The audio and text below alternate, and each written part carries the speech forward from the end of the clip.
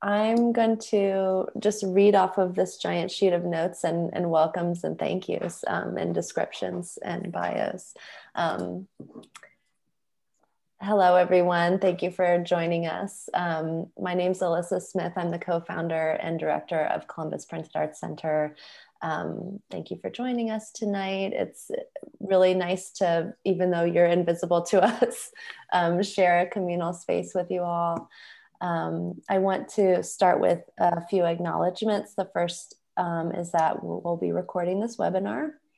The second is a land acknowledgement on behalf of Columbus Printed Arts Center. Even though this is in virtual space, our studio would like to acknowledge and honor the traditional territories of the Shawnee, Miamia, Adina, and Hopewell people in which our space is located.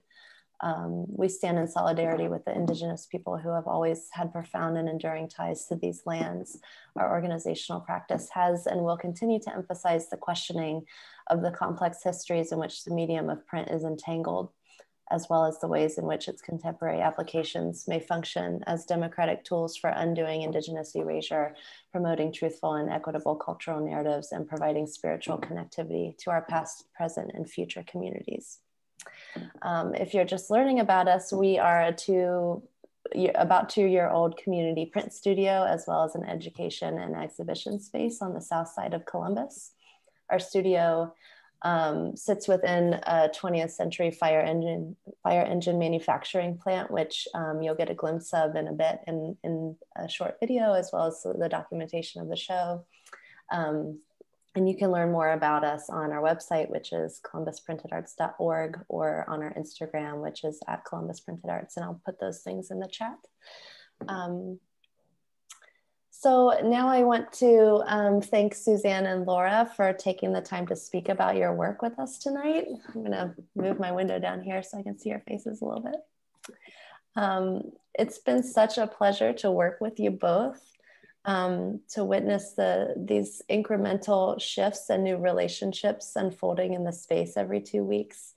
And I've had some personal thoughts about it. I've found this kind of temporary escape by kind of electing to measure these last few pandemic months by the slow intervals of exchange that have taken place in the studio. Rather than by counts or cases, a different kind of accumulation. And I have used this work as an opportunity to recenter and reground myself in new notions of time and lightness and darkness. And as I've referred to it before, a poetics of healing. And I just think it's an incredible affirmation of the important role that artists play within and beyond catastrophic times. So thank you for sharing this work with us and me in our space. And Danny, thank you for being up for this and for spending time with the show and sharing your insight here. I'm very excited to know you now and get to work with you. And then I have a brief description of the project, and then I'll introduce the panelists and go from there. So Return to Sender emerged through a collaborative mail exchange between Larson and Silver that began in the early months of the COVID-19 stay-at-home order in Ohio. Each artist would make a work in reply to one received. From this looping call and response, a collection of small works grew, a living document of the pandemic embodying the experiences of loss, sorrow, vulnerability, and rage. This exchange acts as the generative center of the exhibition. Every 2 weeks, the artists have taken turns reinstalling the show, adding and subtracting works produced through their correspondence and creating new ones in response to the developing relationships in the gallery. Laura Larson is an artist and writer based in Columbus, Ohio. She earned a BA in English at Oberlin College, an MFA in visual art from Rutgers, the State University of New Jersey, and studied at the Whitney Museum of American Art Independent Study Program. She's exhibited her work extensively at such venues as Art in General, Bronx Museum of the Arts, Columbus Museum of Art, Metropolitan Museum of Art, Museum of Fine Arts Houston, SF Camera Work, Suzanne, I hope I'm saying this right, Bielmetter, LA Projects, and Wexner Center for the Arts. Her book, Hidden Mother, from 2017 was shortlisted for the Aperture Paris First Photo Book Prize. Her work is represented by Contemporary Art Matters in Columbus, Ohio. Suzanne Silver is Associate Professor of Art at the Ohio State University. Silver studied at, I'm probably mispronouncing this, Suzanne, École des Beaux in Paris, and received an AB from Smith College and an MFA at the Ohio State University. She has exhibited her work internationally, including the Axel Rabin Gallery in NYC, Nexus Contemporary Art Center, Contemporary Jewish Museum, David Yellen College, the Castle of Otranto, Proteus Gowanus Gallery in Brooklyn, Weston Art Gallery, as well as in Columbus at the Bureau for Open Culture, Angela Maleka Gallery, the Beeler Gallery at CCAD, and the Columbus Museum of Art. Her work is in the collection of the Centre Pompidou in Paris and the Jewish Museum in New York. Danny Marcus is Associate Curator at the Wexner Center for the Arts and lecturer in the Department of History of Art at the Ohio State University, where he teaches on modern and contemporary art exhibitions and curatorial studies. So welcome everyone. I've made a quick little handheld video walkthrough of the exhibition for anyone who's not been able to visit the space in person. It's just meant to give a sense of how the work is dispersed throughout the space. So I'll play that now once, and then also again at the end for those who come late. I think it's like 2.5 minutes or something like that. And then we'll have about 45 minutes for discussion and then open space up at the end for questions. So please put any questions you have in the Q&A function box. If you know how to do that, you can also throw things into the chat if you don't, and we'll try to scoop them up and address them, and we'll do our best to get to everything. And if you have a burning question, you might push the raise your hand button and see if Danny sees it. So I'm going to share my screen now.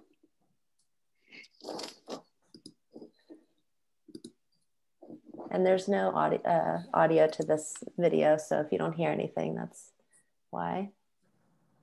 Right.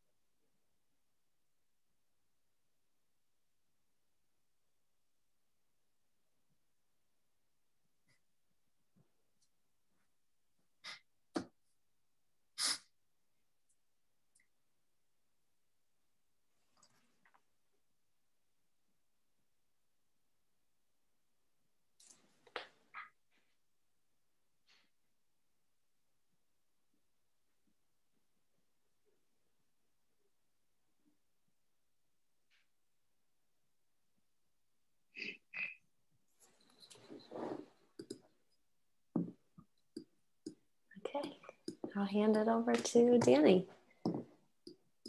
Thank you so much, Lisa. So, and thanks for the invitation, Suzanne and Laura, both to do this business of moderating, but also for the opportunity to spend time with the show and really get to think about your work in that context.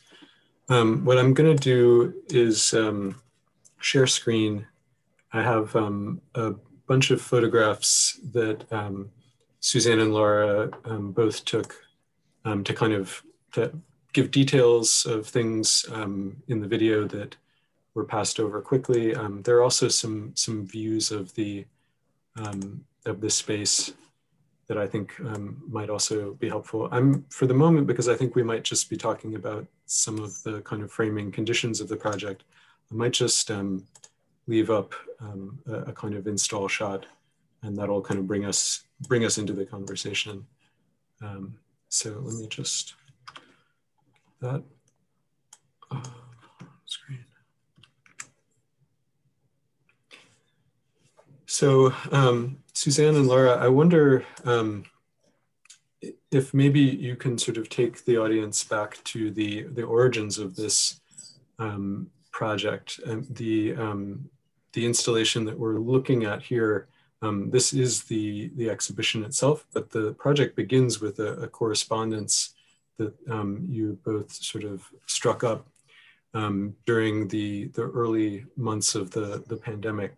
So I'm wondering if you could sort of describe how that collaboration or that correspondence unfolded, and then maybe also sort of walk us through what changed about the correspondence in the transition from the exchange of work by mail or in the mailbox to the space, to CPAC. I don't know which one of you would want to go first, but be curious to hear you talk about that. Laura, you can go first.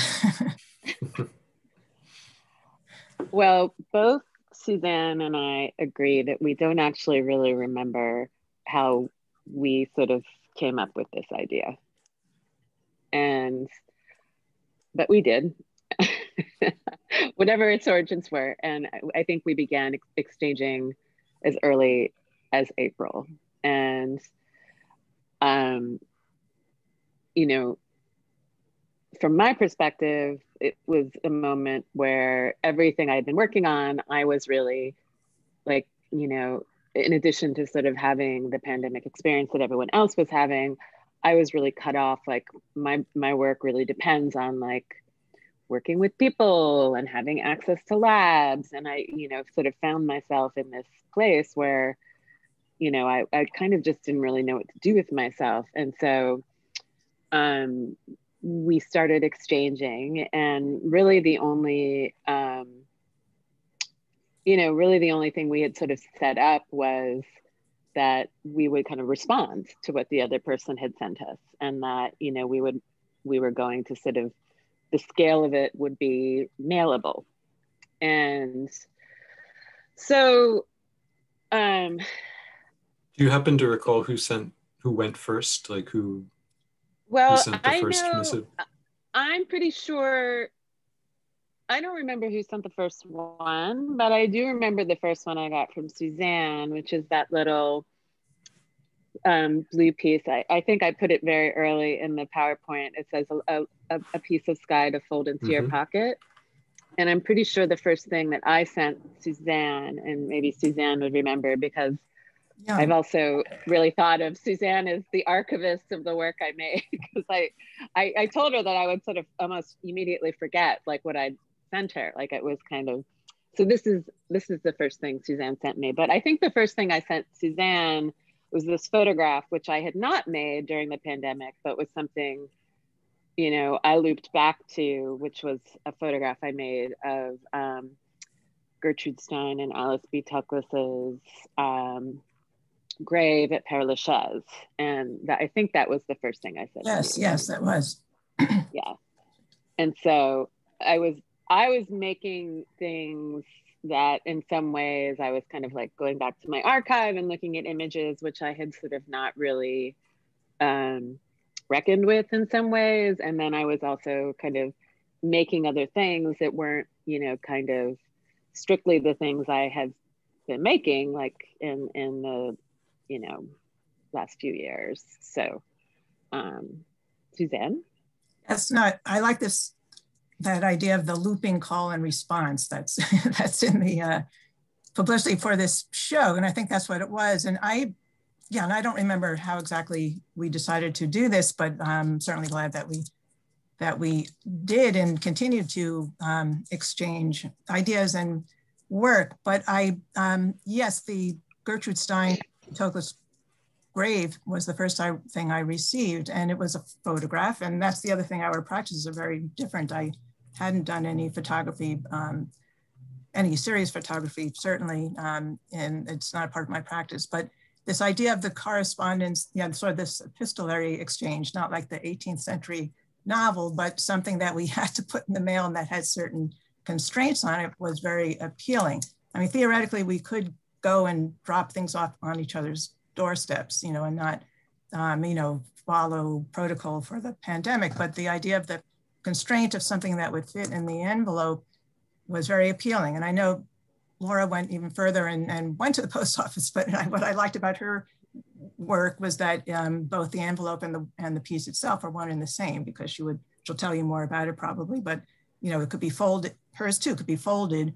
A photo or cyanotype could be folded and then put addressed and put in the mail. And mine had to be small. And you know, they're this kind of miniaturization of language, and literally what I put in there could be folded and put in your pocket. I like that. I like the idea of the miniature in that sense, and something that's handheld or that could fit in the pocket. And a lot of what I do often in my, especially when it's ephemeral materials in my installations, is I sweep it up at the end, or I keep only that what fits in the pocket. And the pocket being, you know, something close to the body as well. But yeah, these envelopes. So Laura's work, the envelope, the container, and the artwork were one and the same. And I found myself making my own envelopes, and sometimes like Russian dolls envelopes within envelopes. Or I think the one that said letters inside actually it was a silly pun because it had letters in it. Then yeah, this is one, Laura, you might want to tell more about this idea of the envelope and the piece being one and the same. Oh, I'm sorry, there's one other thing about mail art. I mean, I do think about mail art and like a Ray Johnson or a Eugenio Ditborn. You know, for Ditborn, it was a political thing, you know, not being able to travel. We have other travel constraints, but this idea that it, you know, could be kind of, you know, a way of getting around a constraint, or a way of another form of travel. And that's why I think boats and planes are also kind of part of this. And then with the Ray Johnson, it's more like the outsider getting in on, you know, an inside track. So there are aspects of just mail art that I think are appealing as well. I mean, it just strikes me that there's also, I mean, there's a sort of travel implied in sharing a photograph, you know, from Paris, which is a kind of shared geography for the both of you, but not, I don't think one that you would ever have shared at the same time. Have you ever overlapped in Paris? Almost. But well, yeah. Yeah, I think it's like 2 weeks difference when we were both on part of Joey Tang's and Thomas Fougereau's photogram project, but we did not overlap. Laura, would it make sense to talk about that photogram project a little bit? Because I know it sort of is in the background of some of the work you were making in the show. So Joey and Thomas organized this project called Dust, Plates of the Present, and Thomas has a darkroom, and he lives in, the name of the district is escaping me, but it's just sort of outside of Paris. And they would invite friends, artists, musicians to come in and make photograms. And they sort of built this archive of images. And I think everyone would produce 8 photograms and sort of donate them to the archive. And I'm pretty sure Joey's in the audience, but if he wanted to sort of put some numbers in the chat, but so both Suzanne and I participated in that project, and the project is on view now at the Pompidou. And so, yeah, just to sort of circle back, like, you know, and I think just the really germane thing to know about the project is that it wasn't just photographers, it was people who came in who had like no experience in a darkroom. So there's this really kind of, you know, just sort of brilliant spectrum of how people came into, you know, making these images. So, so when I was there, it was, for me, like I ended up sort of exploring some ideas that were sort of carrying over from another project, and this sort of really explicitly, I mean, this is a photogram, but it's also a cyanotype, which is a very early photographic process, and you sort of expose the emulsions to the sun, and it's very slow. And this particular image is a little bit of a reprisal of something that I had done for dust. It's very hard to tell, but they're pins, and so they're actually holes in the print, and that's a kind of ongoing interest of mine, like how to kind of like literally sort of tear the paper, or sort of think about a hole being a kind of disruption in the verisimilitude of a photograph. And so, yeah, so I was just, you know, again, I didn't have access to a dark room. I started making cyanotypes essentially in my basement and exposing them in my backyard, and then washing them in my kitchen sink. And, you know, so it was great because I was able to sort of, you know, kind of weave in these sort of past lines of work and have them kind of reinvigorated sort of in dialogue with Suzanne. So this is a pretty small piece. It's 8.5 by 11, and I just folded it in half and taped it together. This is sort of leaping ahead a bit, and what I think we should kind of come back to the genesis of the exhibition out of the collaboration, or the epistolary correspondence. But I just want to note that some of the first works that visitors see upon entering the space are photograms, and you know, this. I can actually make this much larger, just so the audience can get a sense of the detail.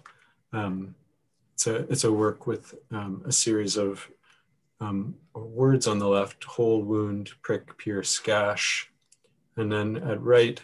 So that's the work at left, and then at right, a pair of works that depicting hands, or depicting might not be the right word here.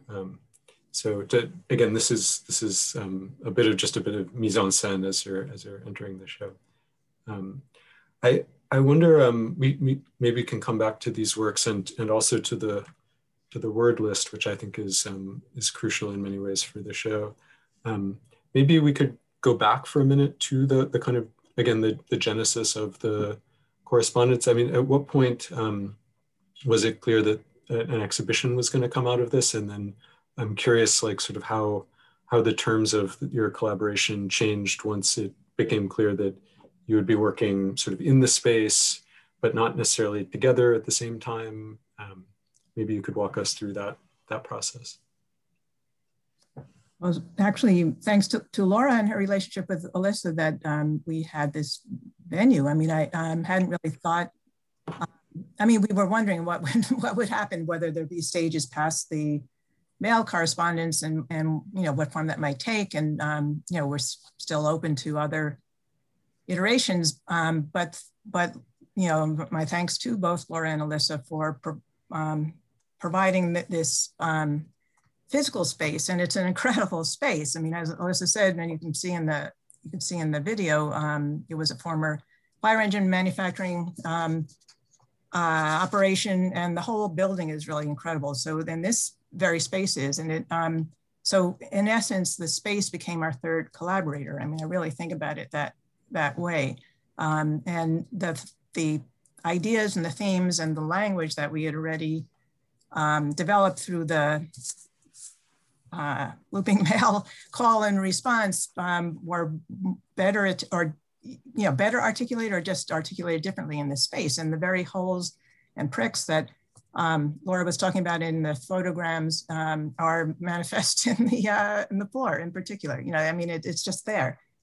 Staples and holes and cracks and openings. So it's like the physical manifestation of all the ideas we had been talking about. So it's just there. So my first actions were to kind of plug up some of the holes. I mean, with shiny foil. So it's little constellations formed. And that asterisk, you know, that plate is part of the floor. Then there are other ones that kind of look like felt or sandpaper. So I added felt and actual felt and foil, and it just seemed like something emanating. And then, you know, then it echoes in Laura's photogram of the arms emanating out from a central hub. So there are these motifs that reoccur that, you know, that are already in our art, and then we kind of pick up on it and maybe bring it into the space and then respond anew. Yeah, and I'll add that we, you know, after several months of corresponding, we finally had a studio visit in September.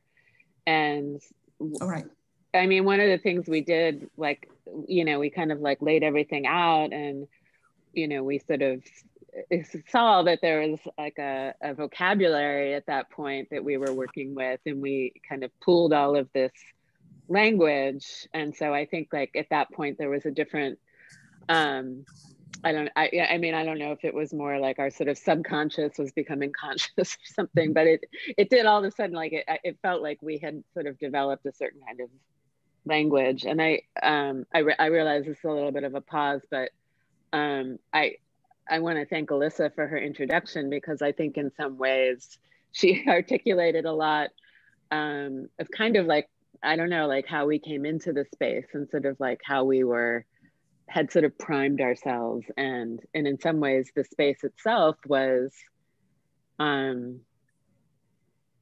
yeah, it was ready to be healed, right? And I guess, you know, we're all ready to be healed at this point. The other thing I was really struck by, I'm sorry if I'm like going off on a tangent here, but like in watching the video, I was like, oh, right, it's a space that people work in. Like, Suzanne and I are only ever there by ourselves. And, you know, there's certainly, you can see that it's a place where things are produced, but, you know, it's more like we're just sort of working on our own. So it feels very different. It was kind of, I don't know, it was sort of wonderful for me to see people in this space, but. I mean, for folks who haven't been to the center yet, I mean, one thing to know about it is that like it's really a space marked by labor and by its industrial past. You know, the floors. I mean, actually, the first day I visited, I think the floors outside of the gallery were, someone was there with a huge machine, just sort of desperately trying to sand them down to kind of smooth them over. But I mean, it's part of the vocabulary of the space. You know, not that sort of lobby area that they were, you know, pushing over with the machine, but like the center itself, part of its sort of psychogeography is that the floors are sort of disintegrating, but they're totally solid at the same time. It's this sort of combination of like real kind of like you know, industrial era solidity and just ephemerality at the same time. So I guess the other, just about the building, because I think there's so much to think about, you know, on the score of like the building as a third collaborator or a third partner. It's just like thinking about the particulars of the building, I think, are interesting. But I maybe wanted to start by just thinking with you about like the general of like what it was like to shift from working at, you know, in the confines of your domestic space during a pandemic to like then moving into this space that, you know, is sort of uncannily available for public use. And yet at the same time, there's still, you know, we're still in the midst of the pandemic. Even now, I think like people are still sort of leery about going to see art in spaces. So I just wondered, yeah, how the kind of being in sort of semi-public space or something again, and in an office type space during the pandemic kind of changed your thinking about the work, or just sort of inflected what you ended up doing there. I think, being able to collaborate has been a generative experience, I think, for both of us. And then being in that space is also generative. I mean, it's really the catalyst for the progression of the work. And it's wonderful to, I mean, it's one of the few places I, have to admit that I go to, I mean, outside of my home. So it's really not a refuge, but it's just wonderful to be in another space and to have that physical space to respond to. And that's basically, I mean, you see, like the nails here are there. I mean, it's not something I added. I mean, so it just happens to be, there are just so many affinities with the space and as Laura, I think, said, with the vocabulary we've been building. I also want to say that we soon kind of violated our own rules. We thought we would be there, 2 weeks for one, 2 weeks for the other, but it didn't make sense. And so we would sometimes be there at the same time, sometimes alone, individually responding. And it just seems to work better that way. We don't need those 2-week intervals. But it's such a huge space. Like, I think we had, like, in some ways, I think I had it in my mind. It sort of had the rhythm of your exhibition at the dealer, where there was like this kind of mix up every few weeks, but it's such a huge space that it almost doesn't really make sense in a way. Like, and I think we were both having, in addition to sort of our works talking to one another, we were like, all of a sudden had this third collaborator in the space. So it almost didn't make sense. And so we were kind of continuing sort of at our own pace, to kind of accumulate works. Did the introduction of that third collaborator, I mean, the shift to the space, did that sort of throw into relief different ways that you each work? Because I know you both have really different studio practices, and that sort of shows up in the space in various ways. Yeah, for sure. And I think I like what Laura says about us having different metabolisms, in terms of the way in which we work. And, I'm Laura will speak for herself. I'm more improvisatory and do things ad hoc and respond to the physical space. But early on, we figured out that it would, Laura would have the walls, because she has the photographs, the wall works. And we also have, each have work in the vitrine, to house the mail part of the correspondence. So mostly Laura's work is on the walls, and mostly mine are on the floors or on the columns. So the disease, or the, more, not exactly liminal spaces, but like the spaces in between, is where I would small scale interact. And then Laura has that great large photo at one end, and then this series here, and then other photos. So we kind of naturally fell into those kinds of spaces. Yeah, there it is. And you have the windows too. You really kind of animated the windows as well. Yeah, and then I think the other thing too is, I think when we kind of came into it, one of the first days, we were sort of putting things that we had sent to each other on the walls. Yeah. And for the most part, like, it didn't make sense. Like, and I think kind of what we came up with this idea of having the vitrine that was, where we had a kind of archive of what we had exchanged. And then, like, those were that was kind of like the pool that we were kind of working from when we went into the space. And so it ended up like, I think there's a lot of, if the vitrine is sort of like the spring, then there are these ways that we began to sort of work. I mean, actually, like, at a lot of different scales, if you think about it, like, we've got, there's like a sort of span of, anything from like miniature to sort of more monumental works in the space. And, and what's kind of remarkable is that it still feels very quiet to me in that space. Like, I feel like the exhibition feels very quiet in spite of, some of the, some of the language that we're using that talks about, distress and anxiety and pain and wounds. And yeah, so yes, so this image is of like a detail of the vitrine, and yeah. And also I think maybe it's by nature of the largeness of the space, but it's quite spare, almost Spartan and severe, but there's a lot in there. I mean, literally a lot of little pieces and a number of, more major scaled pieces, but it still seems spare and quiet, as, Laura indicated. I wondered, thinking again about language and its kind of prominence in the show. Prominence is not quite the right word, because I think, as you're saying, the show is, it has a kind of quietness, and also like there's a dimension to the show where you have to go looking for the work. Like it doesn't always kind of call out to you directly or seize your attention. And then some things that do seize your attention, also sort of have their own questions and conundrums that present themselves. Like, for example, just thinking about the photograms in the entryway, even just thinking about how they're made is part of what the work requires you to do, at the same time as it is sort of like presenting you with a series of, nouns that are also verbs in certain ways. We've talked a little bit about just the kind of the presence of language in the exhibition, the installation.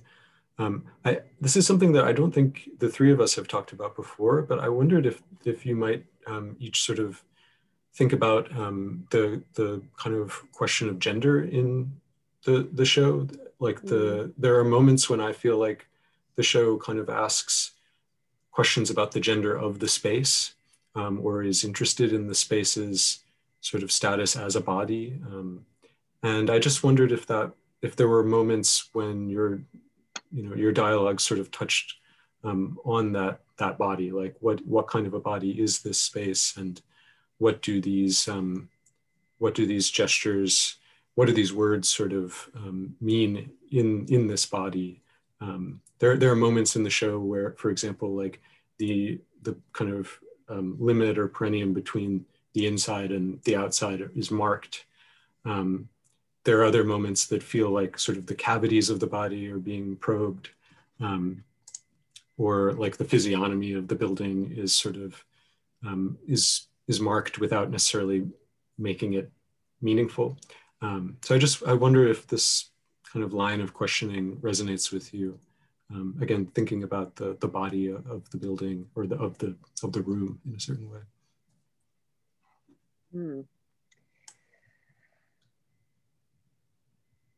Suzanne, do you want to? Well, I mean, you had that piece with the little soap boat. So I mean, I don't think this isn't the that's this here. Yeah, I mean, there are a couple of soap boats, but I mean, I think touch is the main thing, and we're talking. I mean, even with the soap. I mean, the soap, obviously, it's part of the pandemic, but it's also something that floats. There's a lot of water imagery. I think these things all lead one to the other. So I hadn't thought about it quite in the terms you set up, Danny, but it's really, really interesting. And there's definitely this inside outside. There are the words like gash and wound and prick and, all sorts of bodily references. Yeah, when I think about it, I also think of gesture, and that's very important to Laura's work. And I think I kind of picked up on it a little bit. And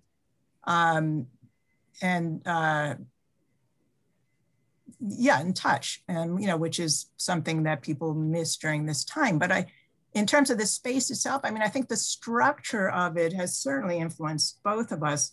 And I see, I mean, that there's that one of the images where the it's almost like the inside of a whale or the inside of a ship. I mean, there's that upper level we still haven't done. I mean, as part of it, you see it, but we haven't directly addressed it in the sense that we haven't put any work up there. But it really informs the whole space and the viewing process. It's almost like a rib cage. But I don't think I have a better answer than that. I can talk about structure and language, and also the fact that it wasn't until the end that Laura and I realized that even though we had observed it daily, that the physical type font,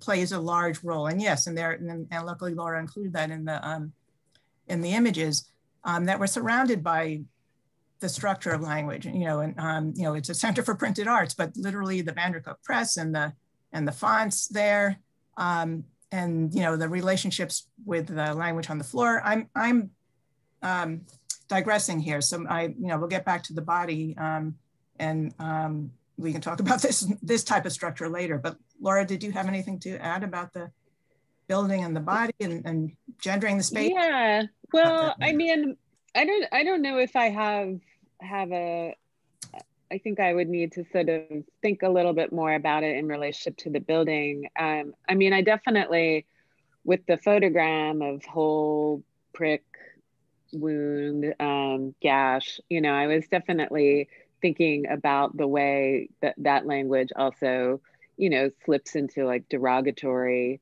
sexist language, just, in reference to women's bodies, with the exception of prick. And,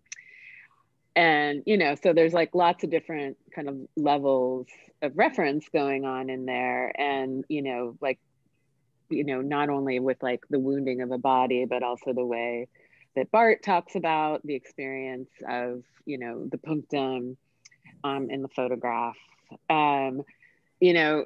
There are ways in which I think my interest in like gendered language and, thinking about relationships between women and female friendship and female desire, like is kind of seeping in to this work. And I would say that the sort of large photograph, that it might be kind of hard for some people to see, but it's essentially two women who are sort of holding these, what look like, what I hope to look like holes. Like I really did literally think of them as like holes, and that, it was like trying to kind of bring that kind of language into an image. And, but there were also these other things at play. Like I was thinking about like, okay, like this is where the representation sort of like, it's like the, Roadrunner, where it's like he puts down the hole and then like Wile E. Coyote falls in. Like I was kind of thinking about that, but also like thinking about them signaling to each other. And, like it's like, for me, like I was also thinking about Suzanne's work, which is about, the sort of naval flags and signaling and, and so like all of this stuff was sort of in there, and the fact that it's sort of like two women signaling to each other, the size of those holes is exactly the same, which doesn't really make sense in terms of thinking about, perspective and scale, and, kind of like trying to sort of disturb the image in some ways. So, but, like I mean, not to be too literal, but like I did like feel like on a certain level that having this collaboration with Suzanne over the months was like a kind of psychic signaling to each other. And it, it was also a way in which I was, we were, growing our friendship. And so, but I don't know if I have like a kind of good response about the space, like in the sense of sort of how, thinking about how like kind of gender sort of seeps into the space. But I'm intrigued by this question. I wonder if it's, I mean, having put the question that way, I wonder if it might make more sense actually to think about it in sort of reverse terms, where the space sort of, undoes the gender of language. I mean, it's a space in which words are actually sort of broken apart. I mean, that's what the typeset is about on some level. I don't know, or also just that it happens to be a space that contains and kind of both records and is the condition of possibility of a dialogue between the two of you that is not not a written dialogue. I mean, is a kind of dialogue outside of or kind of around the margins of language. That seems like maybe just a different direction, a different polarity of interpretation. But Laura, I wanted to ask you about having, I saw the show twice. I probably should have seen it more times, but at least I did see it twice. And I saw it just again last weekend, and there were two works that I hadn't seen before, unless it's of course possible that I like completely spaced and did see them, but I'm reasonably certain photograph, silence, and then silence, photograph. Yeah, those are new. This is new. Did you want to talk about these at all? I'm just, they actually, I found them really affecting, but I didn't have a sense of like how you would think about them or talk about them.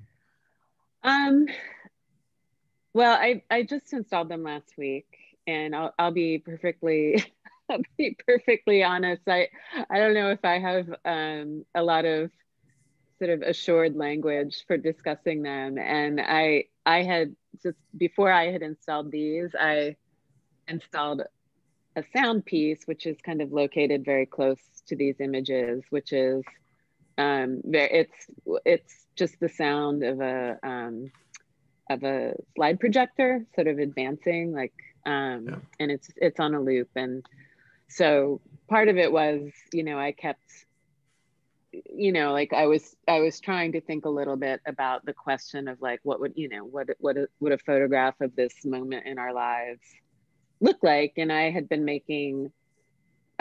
shooting slide film. I mean, I still am, with the idea of making a kind of slide presentation, but like for me, nothing was really congealing. And in some ways I liked this idea of like the sound, which was like a kind of mechanical sound, which in some ways I felt, you know, I was kind of imagining in dialogue with, you know, the ghosts of industry, of manufacturing that are in that building, right? And, but also just sort of thinking about, you know, like,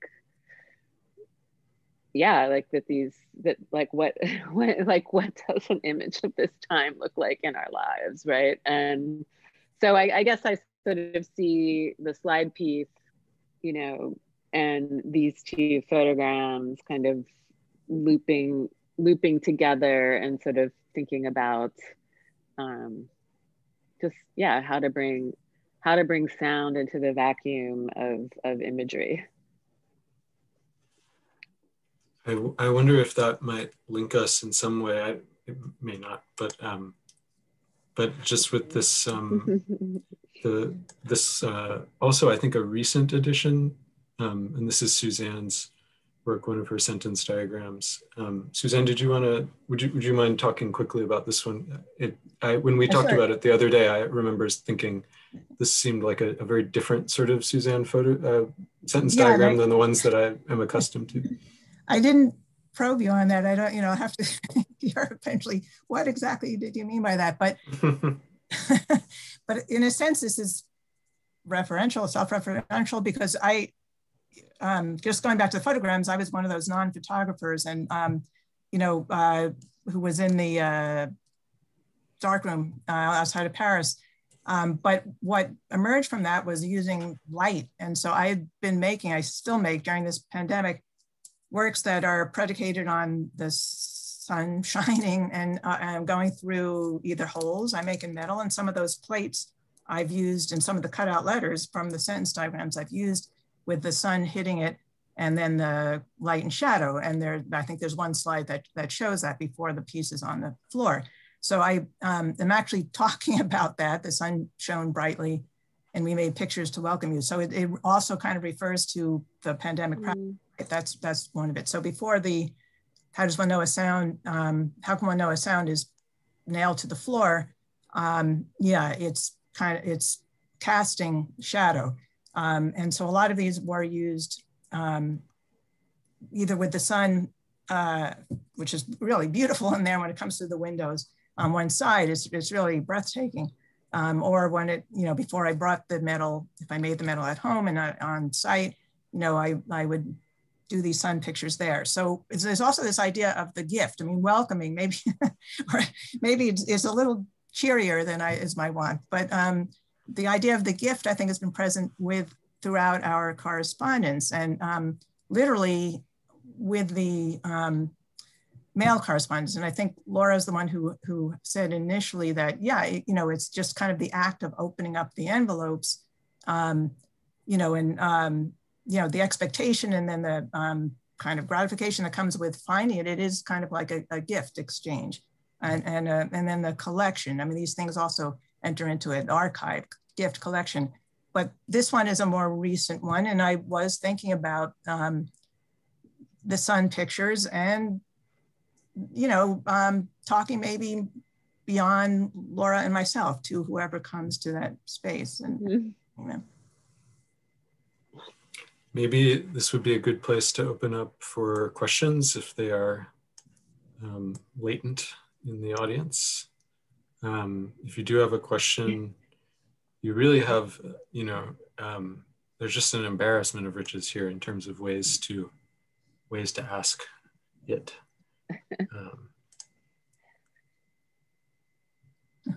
I'm looking at the chat. I'm looking at the questions, the Q&A box.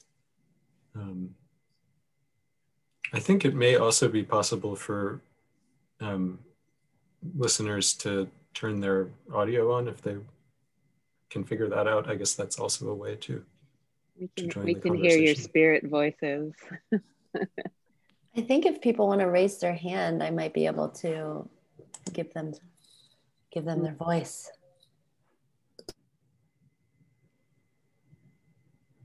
Well, thank you to Michael for coming and seeing the show. And yes, I'm glad it felt like a good. Thank you. Yeah, thanks, Michael.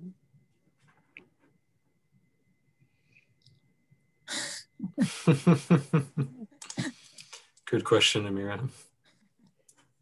So Suzanne, Amira asks if you could talk about I guess actually this is probably a question for both of you. If you could talk about navigating the postal system. I must admit, and it was very different. So I only used the small envelopes and would walk it over to our local mailbox. I rarely went to the actual post office. So it wasn't stressful. I avoided the stress. Let me hear. Yeah, I don't know. Laura went to the post office. I did go to the post office, and it was incredibly stressful. but I also was just, yeah, I mean, I felt like I needed to do it. It was like that it was the risk worth taking. And yeah, I don't know. I don't think I have anything beyond saying that. But there's a bunch of questions here now. Yeah, I'm just kind of running up to the top of the list here. Joey asks about the scale shift between the miniature and the non-miniature, the scale of this massive space, and notes that there's something about the relationship between the individual and the collective, or the absent collective, even during the pandemic. He wants to know, what this experience might do to each of your practices moving forward, beyond this show, but also maybe beyond the pandemic, if we can ever dig out of it. One thing I would say about the pandemic and the individual art practice, and I heard something really interesting by Anne Bogart, the theater director, and she was quoting the Danish director who said, "This is not a time for subjectivities."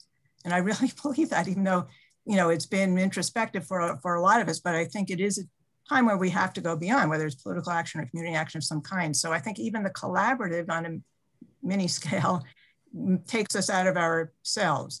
In terms of the physical shift from the miniature to and something more expansive. I mean, I'm one, I always talk about, the book going beyond this, beyond its cover, covers. In other words, something small can still have the expansive powers. So it's not always so much just the physical scale. So I don't know. I mean, I would still aim to have something, no matter what the physical side, resonate, beyond the physical constraints. I don't know, but it does open up different ways to work. I mean, Laura, and of course, Joey I'm forever indebted to Joey for allowing me to work the way I did at the Beeler Gallery and having one iteration after the other. So it wasn't fixed, it was expansive. And that's something I still carry with me and would hope to do elsewhere.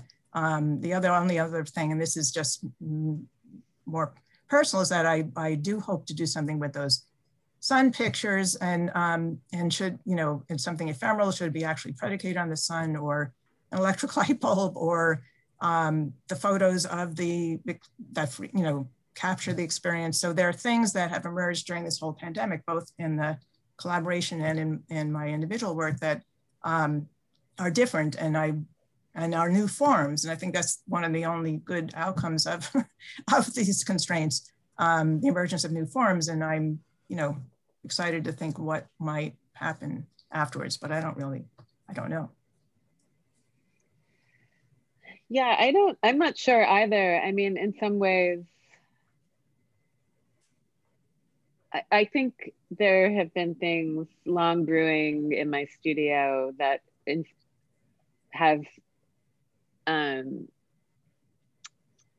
of found an expression in this experience that I wonder if they would have happened anyway. And I think in terms of scale, like I've always like sort of shuttled between the miniature and the monumental. I mean, as sort of as monumental as photographs get, which is still fairly, sort of not that monumental. But I think I've been kind of going towards a kind of model of working, which, has been informed by sustainability, which has been informed by, I like working collaboratively. And I think that has a lot to do with a kind of desire to be in the world in some ways. And and I mean, it's funny, Joe, that you're asking this question, because I feel like just working with you and becoming your friend has been such a kind of, I've just shifted so many ways in which I think about like how you even make an exhibition, and just ways, kind of contemplative speeds of working, which it's upended a lot of ways in which, or it's made me question certain assumptions I've had about like how I should be making work and putting it out in the world. So I guess, I think for me, I'm more interested in sort of embracing like the contingent aspects of work, of making photographs, rather than, kind of thinking about how I've been presenting them professionally, like, for my entire career, working collaboratively, thinking kind of, I don't know, like a certain kind of unfolding of working, rather than, the sort of like discrete projects.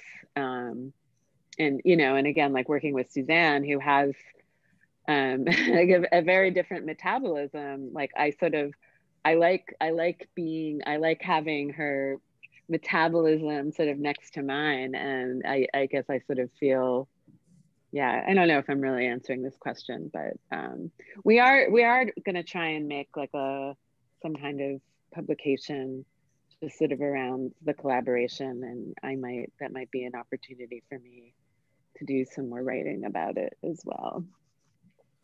There's a question in the chat about the idea of transmission via mail art, just sort of thinking about the kind of paranoia about the mail and about who might have touched your mail and all of that during the early days of the pandemic, but also the ways that mail has been thought to be weaponized or dangerous. I wonder if you might want to speak to that.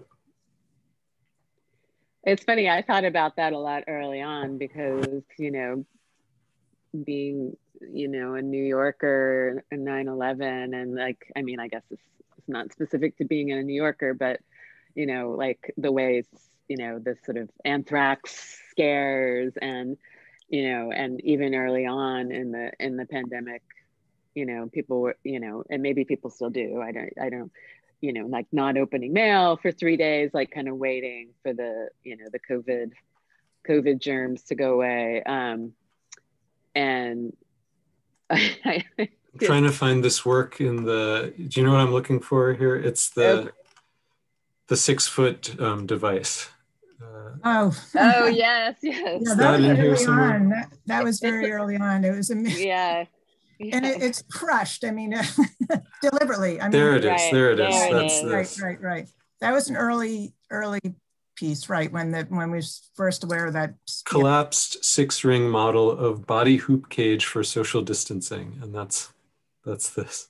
And that was made early on when, you know, paranoia was more extreme. But, I like the juxtaposition here. That's something that came obviously afterwards, because the River Seine, you know, and the rings there don't really have anything to do with each other. But we found, and I think Laura did this one. I mean, we found really interesting, you know, where touch happens. I mean, one touches the other. I mean, you know, the layering or the superimposition of one to the other, new relationships. So that's another outcome. Just one very quick anecdote about mail and anthrax. And when I had to show years ago, I guess it was right after 9/11, I used a lot of powders, colored pigments and powder, talcum powder, baby powder.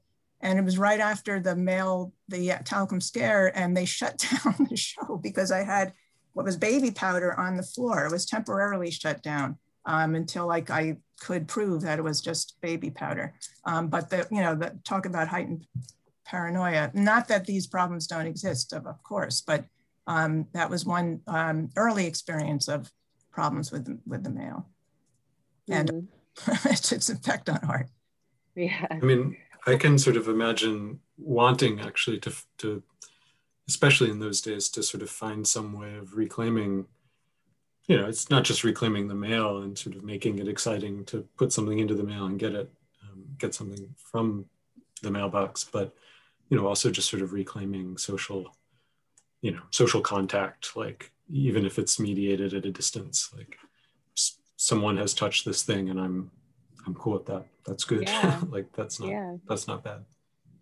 Well, those cyanotypes that I made that I folded up, like they were sort of, I was thinking about handling and thinking about, you know, the sort of visualizations, you know, in the New York Times about like spread, and, you know, that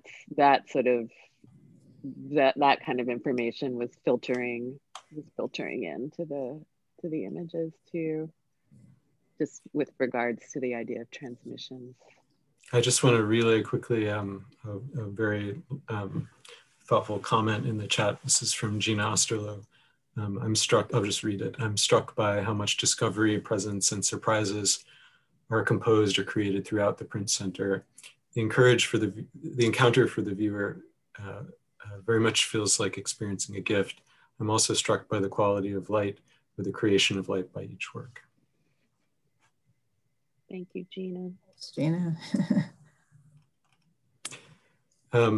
I wonder if we might consider leaving things off. There are actually, now that I say that, I realize there's a whole world of questions in the Q&A, so I completely retract. Apologies. There are 3 questions in the Q&A. I think time-wise, Suzanne, Laura, maybe we'll take just 1 or 2, and potentially we can answer the rest textually, if that's possible. Of the 3 questions, there's the first is from Dory, who asks about, this is for Suzanne, just the armature that her text is placed on. I think this might mean, you know, the metal material that it's cut out of, but I could be misreading. I took it to mean the structure of the sentence diagrams. Or the plaques. I mean, it's all, most of it's either thin aluminum or aluminum foil that you use in the kitchen. So I'm thinking for the plaques, it was more like memorial, but the plates, it's more like memorial plaques, you know, so this idea of memory, and that has our shared vocabulary, the archive of our shared vocabulary, and it continues in puncture. The other armature of sorts is the structure of the sentence diagram. That's the device that I didn't even learn in school, that kind of predates me, but it's a linguistic tool to learn grammar and separate parts of speech. So I use that structure as an armature for the text. And then it also, because I don't really know how to do it, to me, you can read it differently, and it's a sort of found poetry as